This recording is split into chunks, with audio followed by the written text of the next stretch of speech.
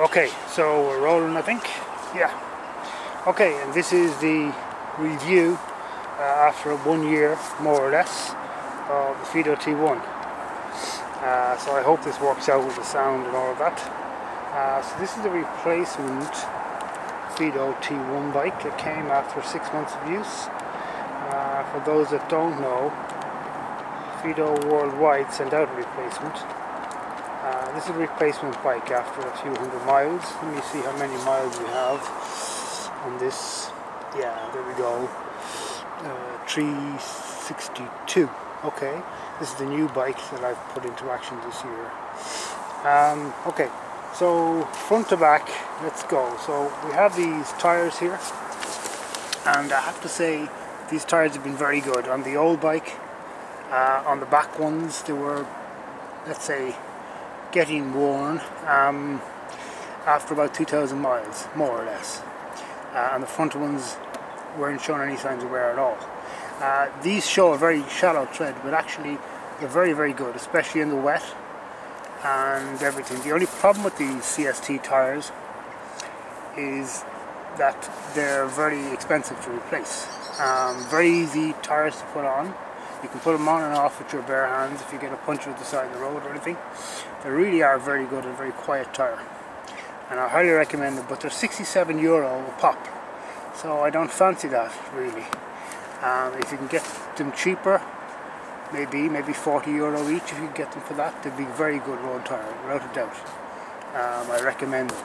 They're very, very expensive to replace, but apart from that, recommended. Look to get about 2,000 miles for the back tire and probably 4,000 miles for the front, okay, on the road. That's very good, yeah. Okay, you've got very nice suspension on the front of this. I always thought it was very good, and no complaints. It feels really nice. Now, this new Fiido bike has replacement hydraulic brakes, actually, and they're very, very good. They're excellent, much better than the old brakes. And these are the hydraulic brakes. They're on 58 inch, is it 50, 60, I can't remember, no, 158 maybe, disc brakes or whatever. Sorry, 180 disc brakes, that's the one. And they really are excellent, and they're hydraulic and all of that, and they've been very, very good so far for the last 380 odd miles. The original brakes were also good, but they need a lot of calibration. You had to adjust them all the time, the actual cable brakes, but they were also capable of being very, very good.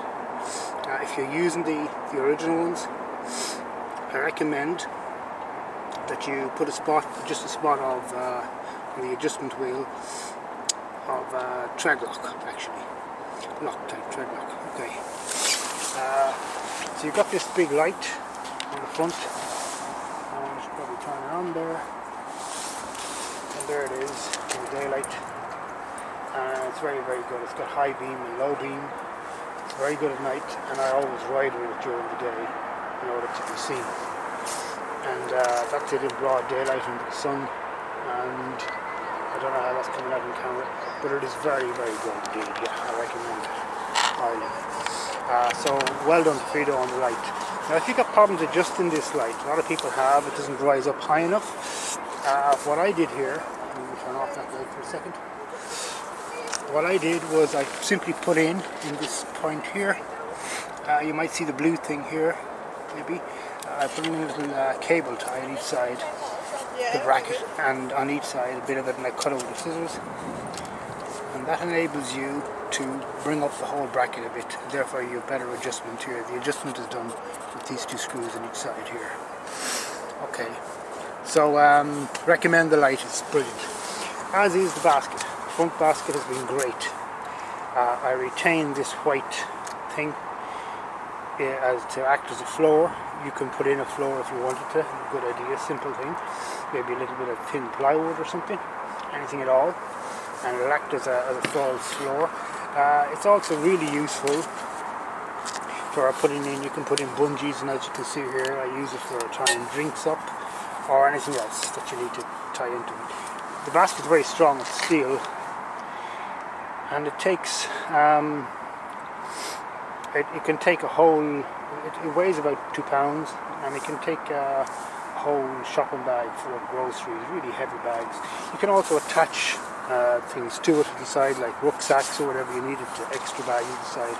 There's a lot you can do with that basket, and very useful item. Yeah, I have to say, great addition. Okay, so I just use it like that to toss the houses in, or what have you. Okay, so coming to the handlebars. Handlebars is another really good feature of this bike. Let me go around here, the sun on the back, a bit better maybe. The handlebars give this bike a lot of personality. They're wide, but they're not too wide. They're comfortable. I put in originally this riser stem to give me more height, and it's very, very comfortable, very restful, and it gives this bike a lot of personality. Now let me talk about this new display here. This is the revised display from Fiido, and it's better than the old one. The old one was good too, except that it didn't actually have a mileometer or an odometer for recording the miles. This one here does, and by hitting the power button twice too quickly, you can toggle it between miles and kilometers. I prefer to have it in miles. It gives me 382.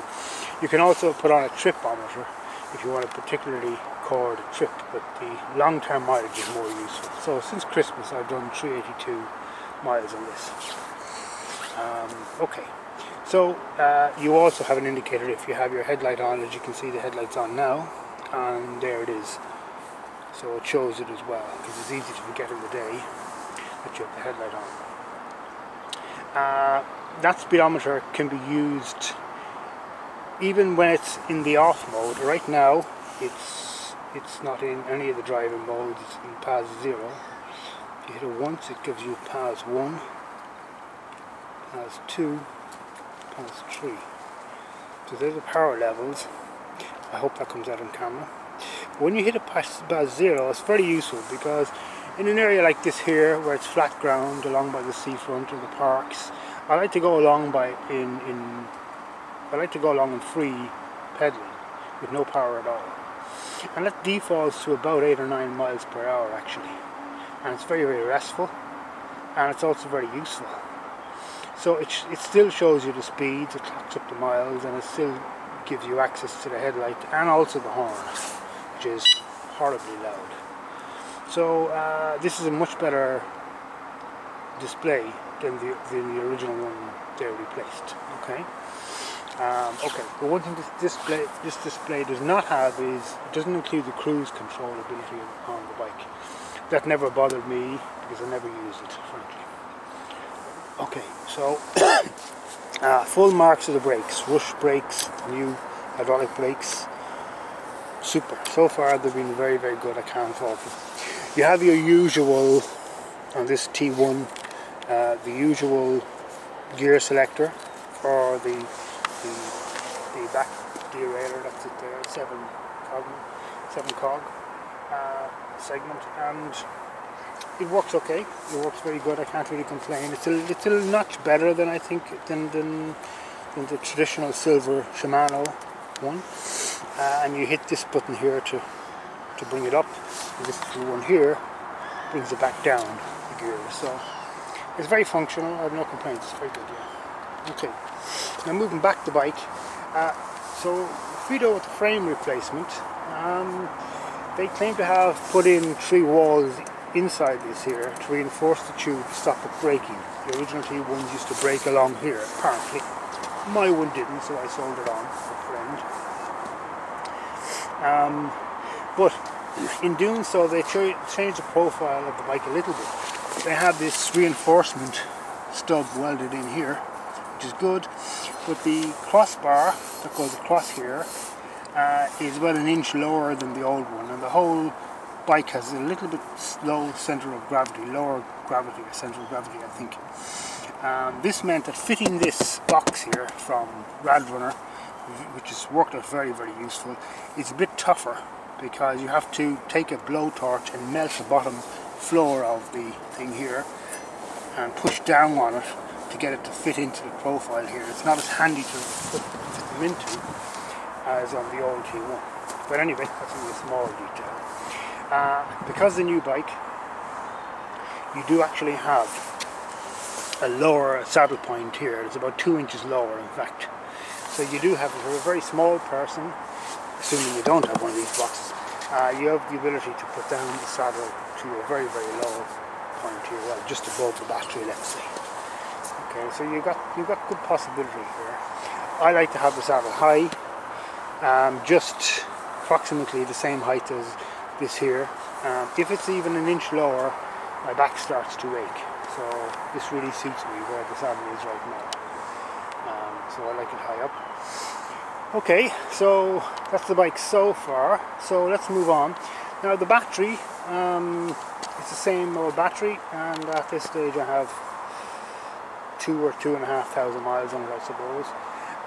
So what I've found with experiment and all the rest, so I cycle the battery between, let's say more or less 30 and 90%. I charge it up to 90% and I discharge it down to roughly 30. And for that, I'm getting about, let's say in PAS 2, 25 miles charge, more or less. Now PAS 2, on this new bike, the PAS 1, 2 and 3, here's PAS 1. PAS 1 on this new bike brings you to about 12 miles per hour. PAS 2 goes to about 18. Okay? And the PAS 3 goes to about 23 miles per hour, which really drains the battery a lot, and I never use it. Apart from that, they're all the same in terms of power levels, just the cut-off limit at the top is what's different. So PAS 2 is what I normally use to dash across town or the city or whatever else, and it's a maximum of 18 miles per hour, let's say 30 kilometers I think. However, what I've found is that really useful is if you have to go a longer distance out of town, maybe you want to go 50 miles run, a round trip 50 miles, and you're not sure if you're going to get a charge or something like that. If you have time on your hands, then put it onto PAS 1. This brings you to a limit of about 12 miles per hour before the power cuts out, and after that you're on your own. That means that you will very often, maybe half the time, be without using any power, because you'll be going down hills, you'll be going fast, drifting down hills and all of that. So the motor will switch off quite a lot of the time. So in fact, it only uses about half the power that PAS 2 does. So PAS 1 is very, very useful if you're not in an immediate hurry, and 12 or 13 miles per hour on the flat is still quite okay and quite useful if you're prepared to spend an extra half hour to get to your destination or whatever it is. So it's really useful, and it means you can get out of town and do a round trip of 50 miles if you had to. And then you have the other hyper miling, as I call it, which means that you could switch off the battery, switch off the power levels completely like this. There it is, that's PAS 0. Now you're just pedaling alone. And if you do that, you're using, of course, no power. The power used by the headlight is, I think, about 0.2 amps. Very, very little. Nothing to worry about. So you can leave your headlight on. And if you're prepared to do that, you'll sit at about 9 to 10 miles per hour. Sometimes you'll drift faster. And if you want a hypermile, you could have it in that mode, PAS 0 as I call it, and only turn it into PAS 1 when you need to go up a hill, which will only take a few seconds. And if you do that, you'll get incredible mileage from the bike. And if you have time in your hands, that can really work wonders for your mileage, to be able to enable you to go out of town and go a big distance and all the rest. So there's no problem actually using that. So that's a great thing to explore, and it puts a completely different dimension on this bike. Now before I finish up on the speeds and the powers and all of that, I should have a little bitch about the legislation here in Europe and elsewhere. This idea of putting the limit to 23 kilometers per hour or 15 miles per hour. That's a bit ridiculous. I'm not asking much more. All I need is 18 miles per hour, will be fine, but the average cyclist will go 17 and 18 miles per hour. So they should bring up that limit to maybe 18 or 19, maximum 20 miles per hour. I'm not actually asking for more, in fact. I don't think anybody needs it. And it can be dangerous too. I have no problem about limiting speeds to 22 or 25 miles per hour. This bike is great fun if you give it a lot of power, but it's hard on the battery, and it's a different type of a creature. It's not really an off-road bike. You can use it, it'll go off-road, no problem. Change your tyres and you'll have some fun off-road. But it's not the best bike in the world for off-road. It's not the lightest. It's about 79, 80 pounds in weight, and 10 pounds heavier than what I would like, really. But anyway, you know, it is what it is. Now, the mag wheels, I forgot to say, they're really wonderful. Now, I originally weighed this mag wheel when it was new, and took off the front wheel and tyre and weighed it, and it's about 5.5 pounds. It's probably only a pound heavier than a normal spoke wheel that you get in the Cyrus motor, for example. So it's really, they don't add much weight to the bike, but to give you great comfort, and you don't have to be worried about spokes or any other nonsense like that. So yeah, I recommend them. Big thumbs up for the mag wheels. They have worked out really well. Yeah. Okay, now what else? Let's move on. So the battery, that's the battery. So it's, I don't know how long the battery's going to last, but it's been lasting good. It's been good, and like I say, I look to cycle it between 90 and down to 30%, up and down there. I don't like to stretch it too much, but I do use the bike every day, so it works out well. Now this suspension post and saddle, this has all the bikes come with the suspension post here. It's quite good, really. The bike isn't in need of any great suspension. It helps, and I have added this nice big saddle in, but the original saddle actually is quite a springy affair as well. So each to their own when it comes to saddles. Just change it out, whatever you have to do. So you can hinge it off, of course, for those who don't know, and just put up the battery here. Normally leave the key in the actual bike, and I keep a spare one with me in case somebody robs it, rather than having to hunt around for yet another key. So I just leave it there and I lock it and unlock it. Okay, so now in the bike I've bungeed this bag on. This bag is a very handy bag. I picked up in a Stanley tool bag, and the whole battery fits entirely into this bag, and I can detach it from the bike easy with the bungee and bring it away and carry it around my shoulder through a shopping mall or wherever else, because the battery is more than half the cost of the bike. So it's important not to leave it on the bike if you're locking it up in a public area. And by the way, do lock it in a public area. Don't try otherwise. So you've got a bit of a different frame profile because of the new frame. Now I should say about the controller, when people received it originally, they didn't. They found the new bike was limited to about 15 miles per hour. The only thing you have to change out is the controller. The original controller is identical to the new one, but by changing it, it gives it a better speed, and it removes those speed limits. So in my case, I've kept the two controllers and just sold on the remains of the bike. Now, one good thing that the new bike has included, is very good and very thoughtful, and I didn't know it existed originally, is this thing here. This connection, I've covered it over in silver tape. This means the connection to the cable, the controller. This means that if the back wheel comes loose, suddenly it pulls this and there's no damage done. You just reconnect it and tighten up the nuts. Now that brings me to a problem that this bike has, and the old one had it as well, and it happened on both bikes.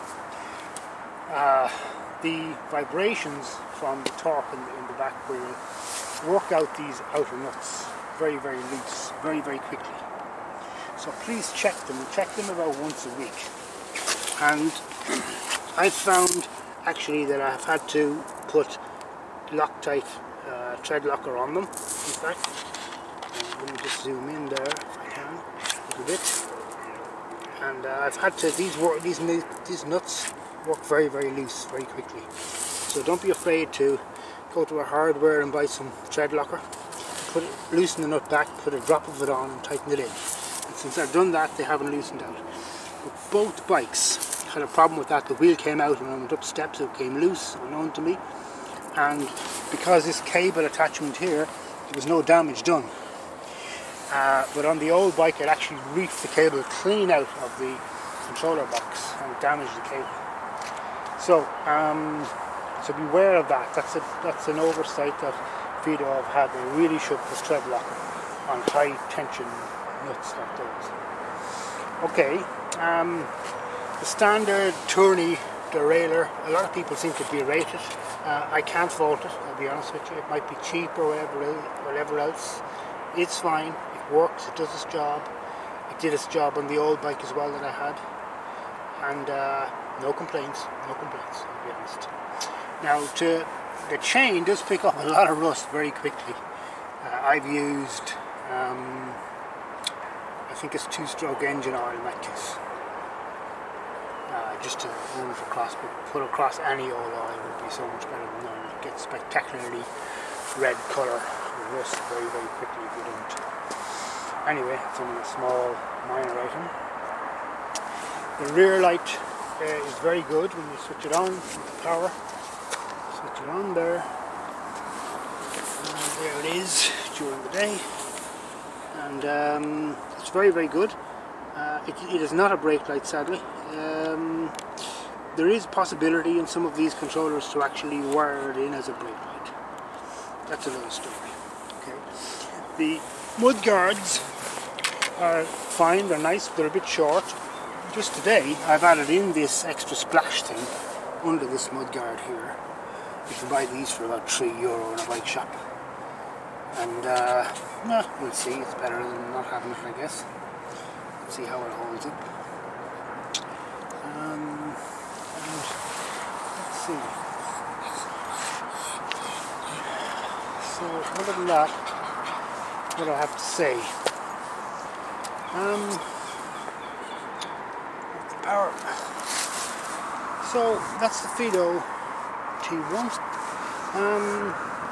I do like it. I still like it as a bike. It's lovely. It's still about 10 pounds too heavy for my likings, but it's a lot of utility, a lot of strength, brilliant at going up hills. And right now I have it the way I like it. I have to say it's good. It's good. There's been a lot of comparisons to this between this and the Cyrus or Komodo, and there's a bit more utility on this bike because of the basket and the lovely big headlights and so on. But the Cyrus at the same time is 3 or 4 inches of this because you don't have the battery here. It's 3 or 4 inches shorter. So take your pick. But at the same time, the Cyrus is only about 5 or 6 pounds lighter. I think it's 74 pounds instead of 79 pounds. So it doesn't really, it's got a smaller battery. One thing I would like about this bike is a half-size battery if there was one available to buy, because you don't always want to be, this battery is 13.2 pounds in weight. You don't always want to be hauling it around town if you're not going a big distance. It would be really nice to be able to have a half-size battery at half the cost, that you could slide in here and maybe have a little legs you can slide down to hold it up, so you know, it'd be half the height or whatever. It would be a nice thing to be able to do that, I think, and it'd be really good for them to have it. It'll just give you more options, because that's the one thing I don't like, is that big heavy gawk of a battery. It works well though, it works well. It just wouldn't be my cup of tea. But apart from that, let's see, it's good, I do like it, and there are lots of different things. Some people put saddlebags on the backs of these. I've mounted this saddlebag here, by the way, I'll show you, and I've mounted it in here by taking up the wood first, and it's permanently there, that saddlebag, and it just works out fine. It gives me some utility and all of that. But there are possibilities, and this bike will hold a lot in terms of weight and carry a lot of weight. that's one thing that this bike is very, very good at, and it's also very comfortable. So that's the Fiido T1. It cost me originally €1,520 delivered, and with it I've got this replacement bike which was replaced free as well, and I managed to sell on the old bike for 300. So I have no complaints, and it's good now the way it is and all of that. Would I buy one again? Would I recommend it again? Well, not really. Why? Because if you buy one now new, you get it with the slow controller and the slow speed limits. And if you order a replacement controller, I doubt very much they're going to send you the old type of controller, the fast controller. So it's a bit of a bitch. So because of that, I wouldn't really recommend buying it. But if you get one second hand and you're happy with all of that arrangement, that's fair enough. Of course, you do have the possibility in the future of changing out the controller plus the display completely for a different system, because this is a 25 amp controller without the speed limits. The new one is a 25 amp, very same controller with built-in speed limits on it, which is really stupid to be doing, for Fiido to be doing. So it's up to yourself. If you're a bit of a techie and you're happy to be changing things out and all of that, it's not difficult to change out the controller, by the way. You just remove the battery and you remove the floor underneath, the plastic floor under the battery, 4 screws, and another 4 screws removes the steel plate at the top of that green box there. And when you do that, out comes the controller. There's lots of wires on it. You disconnect all the connectors and put in the new one, and it's done in a few minutes really, and it's not difficult to do if you have the right controller, the old type of controller. Thankfully I have. But if this controller should ever blow or go, well, I'll have a spare one. I'll put in the new one, the slow one. That'll be fine for a while. But then I look to get a third-party controller and change it out completely and change the display as well. That's a pity because the display is neat and it's working very well right now, and I'm fond of it enough, you know. But anyway, it comes with the territory. So if you know about that and you're happy with the speeds and all of that, that's fair enough. But I wasn't happy with a 15 mph speed limit. 18, no problem. That's what I have now. It actually goes to 23 if I want miles per hour. But anyway, that aside, that's the Fiido T1, and it's a fun bike. I like it, and I really have no more to say about it, so I don't think I'm going to be doing any more videos on it. One thing I should say is one thing that Fiido don't do well is they didn't do it at all. They didn't seal up anything in this box, so you've got no storm seals or anything like that, and all the water in a big storm goes right into that box there. So it's bad design. They should really have sealed it up. Now I sealed it up with a hot glue gun. Very, very easy to do. You get them in any hardware, turn up the bike and seal it up plenty, and I recommend you doing that if you get one of these bikes, because you'll get lots and lots of rain. Here in Ireland we get rain all the time, and you're going to encounter that problem. And you'll turn it on and you'll see D2 flashing and blah blah blah, it won't be working, and you have dampness coming in and all that stuff. So I don't recommend you leave it go. Get a hot glue gun. It costs about €5 or €6, and glue away. You can see there's white little glue there at each side where I've done it on the floor, and glue up everything you see, and just seal it up a bit. It's good common sense, that's all. And apart from that, Fiido say this new frame is going to last a long time. Well, let's see if it does. But I can't really complain with the money, I suppose. It's been cheap enough. But whether I'd recommend it, that's a matter for you, and you have to consider what the competition is out there. A lot of people go the Engwe bikes. You see the liveries, using them a lot, and they're the same kind of thing, except they're just not as nice a bike maybe, but they're also a bit lighter. They're about 10 or 15 pounds lighter.